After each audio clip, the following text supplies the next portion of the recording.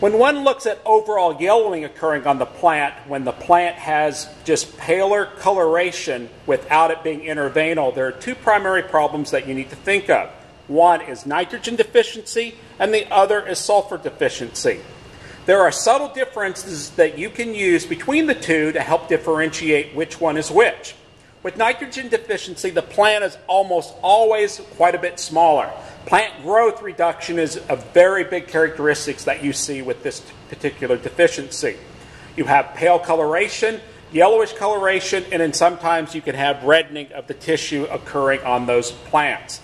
In contrast to that, with sulfur deficiency, you see the symptomology happening at the top half of the plant, and it has the similar overall yellow coloration.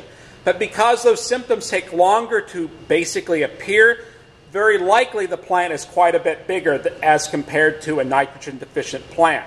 So the location of where the symptoms occur and the robustness of the plant are two good characteristics that you can use to help differentiate between a nitrogen and sulfur deficiency.